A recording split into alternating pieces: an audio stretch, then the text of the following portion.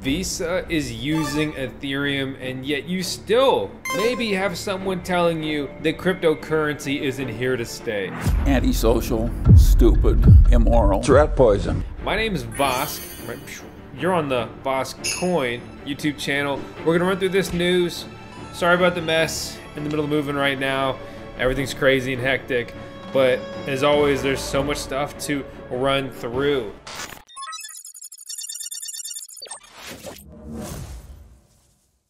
So yesterday, Visa published a report on the experiments with ERC-4337, which is account abstraction.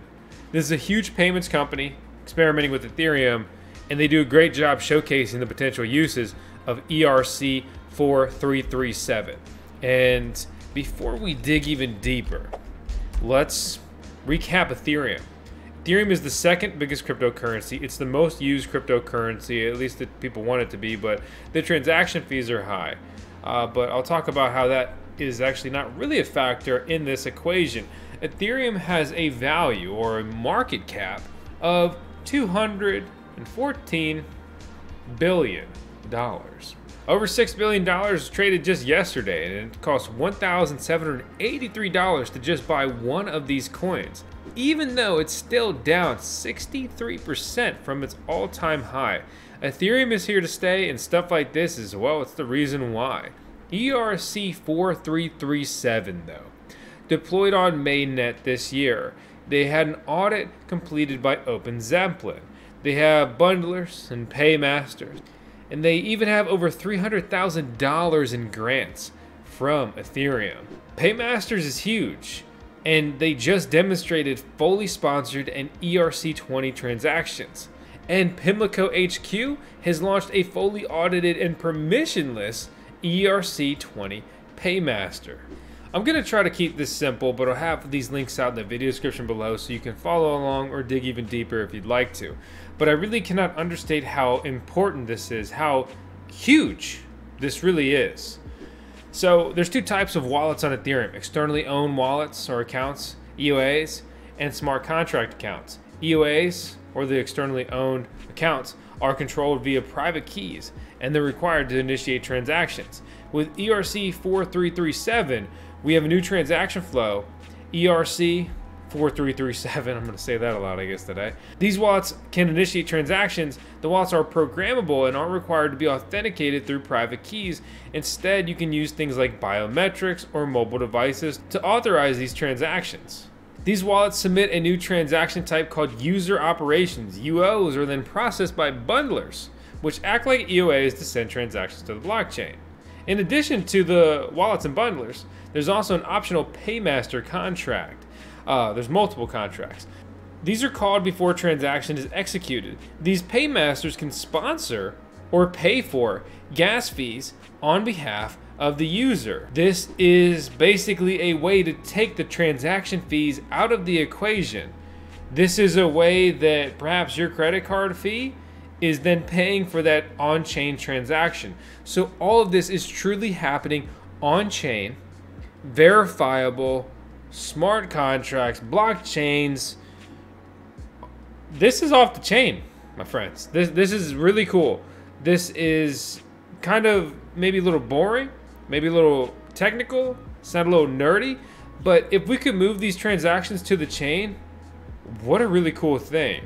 Now we just need to sprinkle a whole lot of privacy on top, but as long as these are anonymous, then it does have that pseudo-privacy aspect.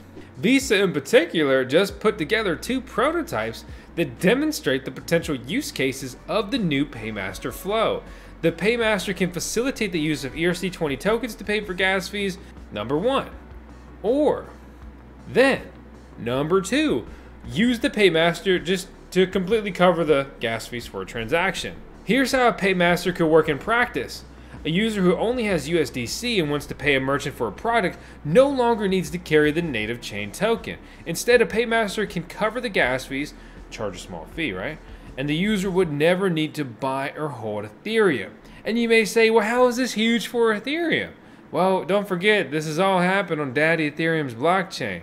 This is all in the house of ETH. Remember when Game of Thrones was so cool and it's like all everybody talked about and it was all exciting, and then Sunday came around, you're like, yeah! And then like they absolutely trashed the last 2 seasons and had one of the worst endings in just cinema history. I remember. I know this is hard for you, but winter is coming. Catherine Gu has a breakdown here, right? Rethinking digital transactions with account abstraction, right? Visa continues to explore real-world applications for blockchain. Blockchain's here to stay. Crypto's here to stay. And so am I. I'm about this. This is so exciting. Despite ongoing advancements, though, with blockchains, they currently struggle to offer the same level of flexibility and user experience found in the mainstream digital payments ecosystem. Emerging technologies, however, can enhance the payments experience when transacting in digital currencies. Enter auto payments for self-custodial wallets, delving into the application of cutting-edge technology to automate payments by leveraging the concept of account abstraction on public blockchains.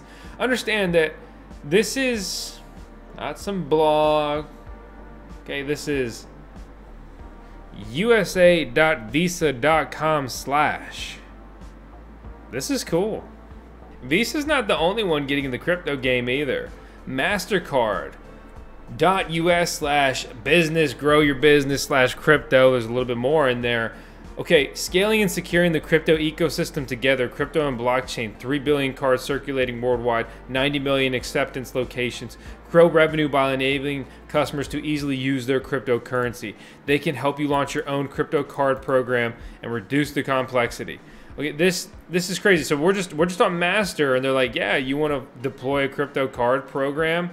Then there's something scary over here, helping you stay crypto native in payment flows, providing more choice to you and your customers by working to support select digital currencies, including central bank digital currencies, CBDCs, the key to holding everyone in this world under the thumb of the government as we progress in the digital age.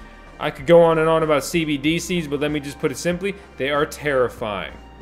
48% of their global consumers, they boast here, have or would consider buying cryptocurrency. There's interest in crypto activities. These guys even boast about their crypto consulting services.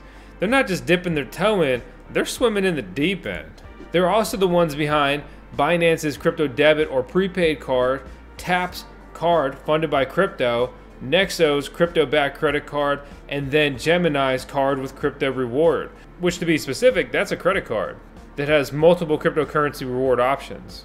And what's even crazier is Mastercard has over 89 blockchain patents. Yeah, just like I'm about to get you to start patenting that subscribe button. Step 1 is to click it. My name is Vosk. You're on the VoskCoin YouTube channel, home of our CPO, our Chief Payments Officer here, Tails Vosk. I hope you subscribe and stick around. I hope you like the content. If you don't, well, too bad. Subscribe and stick around and don't comment mean things because I'm sick and tired of it. And I know I need a haircut, so stop telling me. God dang it. I'll see you on the next video. Thanks for watching. Yeah, I went crazy somewhere along the way.